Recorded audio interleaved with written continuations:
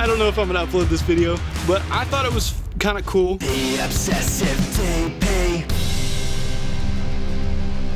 Hello, everybody. Yes, this looks creepy. Welcome back to the Obsessive DP. This video, we're gonna do something pretty cool. Something I just literally just thought about just now. We're gonna pit this Ryobi flashlight oh dang, that's bright, up against the production light that I normally use. So right now all I'm using is my backlights. There's no key light on me, just probably this laptop a little bit. Yeah, it's lighting a little bit. I apologize. I know this is a DP channel, I know this is a cinematography channel. We're about to get back up to a normal look, but I didn't want to tip you guys off. I want you guys to try to guess which one is the Ryobi flashlight and which one is the normal production light. So let's get started.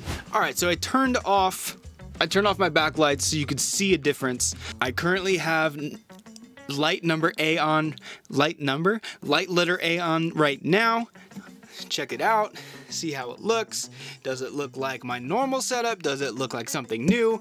I don't know, it's up to you. So how I have this set up, I don't think I've actually told you guys this. I actually have a 4x4 bounce right here, and I'm bouncing the lights into it, and then the light's coming back on my face. So I know I never have a direct source.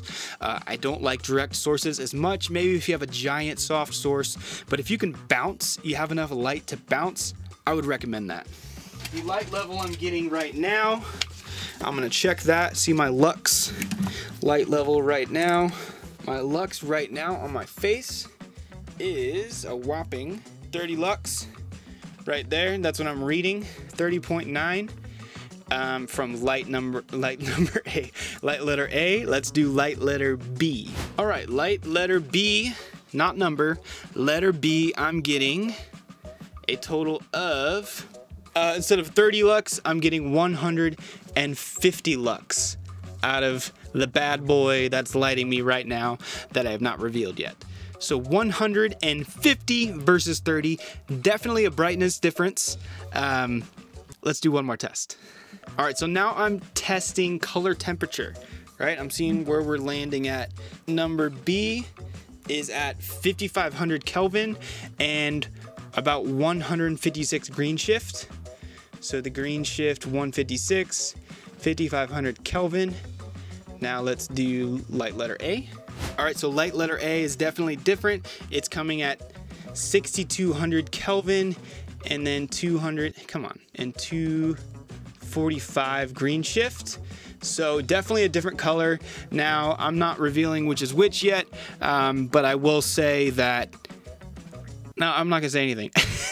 I'm just gonna let you keep guessing. So side by side, here they are now, A and B. I may have changed some ISO values. If you understand lux, you know I obviously changed some ISO values between them to kind of make them match on screen. The great reveal is one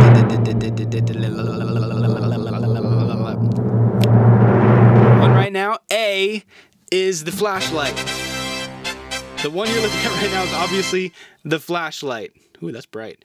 So the flashlight was shining against the 4x Ultra Bounce here. It's actually a foam core, the 4x foam core here. I had it a lot closer. My normal light is actually all the way back here. All right, here's both on me now. Ooh, bright.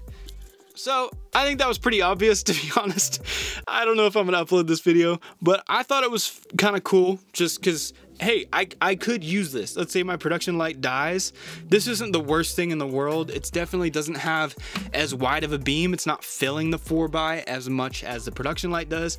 Obviously not as bright, 150 lux versus 30 lux, but it's a cool alternative. Let's say if I was in a bind, it's not impossible. I probably need to really match that, like 6 or 7 of these probably, because the light doesn't double. Like if I had 4 of these, it wouldn't quadruple, it wouldn't go to 120.